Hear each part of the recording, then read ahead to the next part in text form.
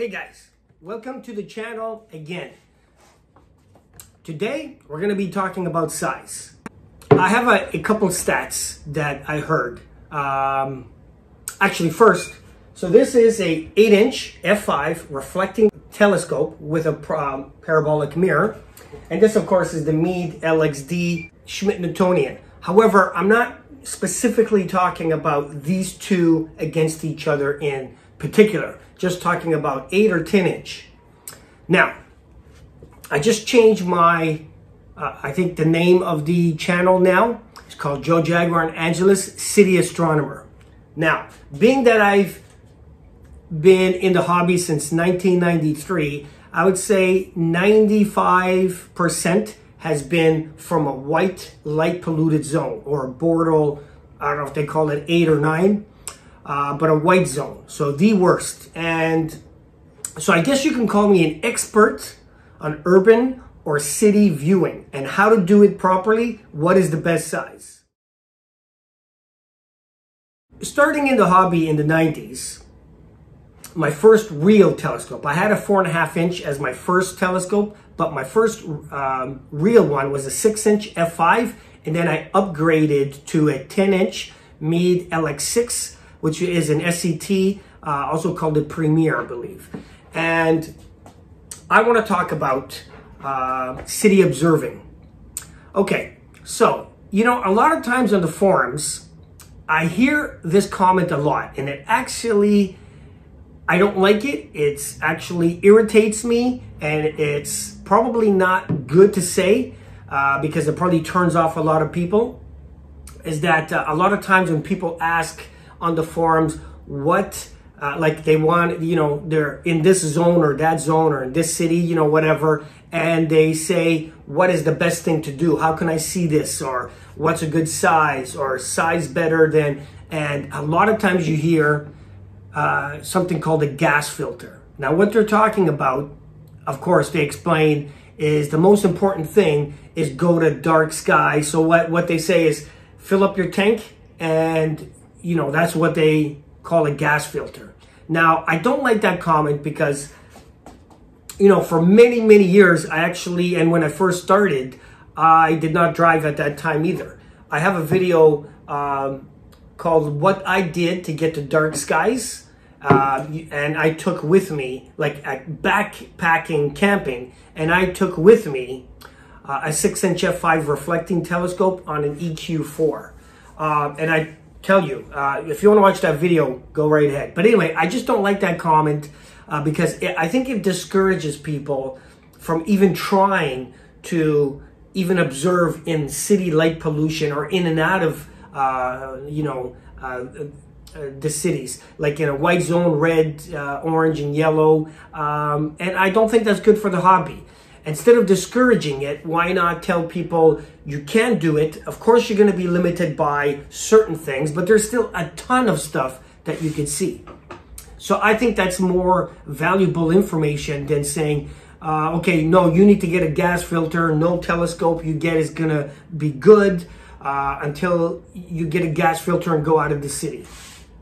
Okay, there's two stats that I've heard, okay? One is, and now it might be more towards my city, but I think it's a pretty good stat.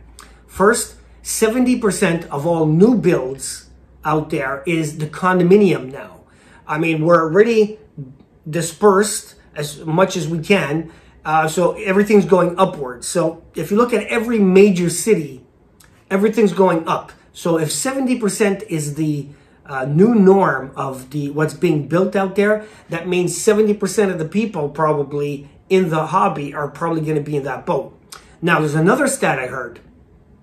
80% of most people live in and around urban centers, meaning, you know, metropolis cities, medium cities, small cities, big towns and stuff like that. So if you take into consideration 80% live in and around urban cities, which means light pollution and that type of thing. And then 70% of people that's being built right now is the condominium and apartments. Then that means most of the people in this hobby is going to be in light polluted zone. So let's help those people out, right? And encourage them. If there is a lot of stuff you can see, and you just have to go to a bigger size, like an 8-inch, 10, or maybe a 12-inch size, and you will cut through a lot of that light pollution. And I have seen, I'm talking about hundreds of stuff. If you get in this size, again, I would probably say more the 10 and 12-inch versus the 8, but the 8 is the starting point. Hundreds of stuff you can see. However, you do need to block all forms of light and have no form of like hitting you. You have to get dark adapted, get those light pollution filters for the nebulas, and you can see a lot of stuff in that size. Anyway, that's it. What would be more ideal in a white zone where you want to see a ton of stuff? Okay, this is very good. Now, again, don't specifically look at these two, but in an 8-inch size, regardless if it's going to be, okay, 8-inch Daub, an 8-inch reflector, or a 10-inch Daub, a 10-inch reflector on an EQ, whatever, what size. Now, what I did, like I said, after the 6-inch, I went to a 10-inch SCT, and from where I was at that point, still in a white zone, and then I had no stray light off me because I actually built like an observatory on top of the house, because a side view is my house was like flat, 80% of the roof. So I was able to put a door at the very top, like at the attic, put a wooden, or put a deck and then put a wooden fence around. And so basically I was over the street lights, because that's like 3 stories. That was so I had almost like a 360 view. There was no street lights or no lights of any sort, except maybe a building like a kilometer away. Just the lights of people's, like the bedroom lights or whatever. But it was far enough that it really didn't bother me.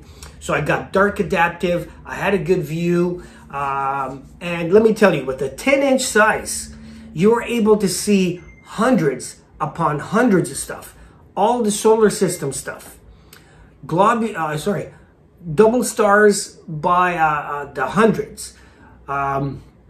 Open clusters, again, probably I would say up to at least 100. Now that, you know, it doesn't sound like a lot, but when you're hunting for these things, and remember, a lot of times us people, we always go back and we want to review all the best items out there. So clusters, easy. There's many globular clusters that you can see. Of course, it's not going to be as good as, you know, if you're in a really dark site, but however, you can see them. There's a lot of planetary nebulas and other nebulas that you can see, but there are, of course, some that you're not going to see. By far, the hardest ones is the galaxies. So I would say about 95% of the time I'm doing in the city. Where I am now, I only have a 180 view, and of course, as you guys see by the videos, I have 5, 6, 7 street lights hitting me. So if you're in the situation like me, and that's what you have, then what is the best size? I would say 8-inch should be the bare minimum, and I don't care if it's a 8-inch on an EQ mount like this, or an 8-inch Dobsonian, or a 10-inch on an EQ, 10-inch on a Dobsonian. I would say you need 8-inch to 12 is going to be the max. Now, 12 is either going to have to be on a Dobsonian mount. On an EQ is probably going to be way too heavy. Or it's going to have to be like an SCT, like my LX90, 12-inch right there. So, again, if you guys want to see a good amount of stuff, like hundreds and hundreds of stuff, I think I logged probably 5 book for, like I actually log everything that I see, new thing. You know, I don't count it if I go back and re-see some of the best stuff over and over. I got 5 journals full of stuff. So if you go to what I would say 10, I think is better than the 8.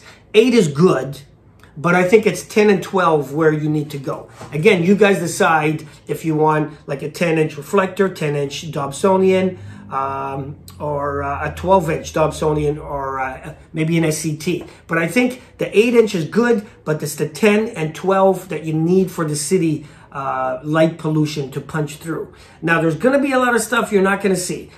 Most of the galaxies, I would say at least 90% of the galaxies, you're not going to see in good detail. Just, you know, the very cores. There's going to be a lot of nebulas that you will see. If you get, also if it helps if you get nebula filters. But there's going to be some that even if you do see it, it's not going to be as good as there. But do what you can, you know. So what I would do in the city is, again, all the planetary stuff, double stars, those easy clusters, like the open clusters. And then when you get to dark skies, right, then you do the globular clusters, nebulas, and the galaxies. Now, again, there are some globular nebulas that you can see from the city. So do those ones, the easy ones, the bright ones. But then the diffuse ones, the dim ones, galaxies and nebulas, do that up, you know, when you go up north. So again, guys, if you're on the forums, stop using that comment. When people ask, you know, I'm in this zone, maybe a white zone, red zone, orange zone, and what size should I get? Stop saying, you know, get a gas filter, because it's not going to help. Like, literally, there's probably millions of people that don't drive or don't have a car, don't have a license. That's it. Joe Jaguar, like, comment, and I'll see you, and subscribe, of course. I will see you on the next video.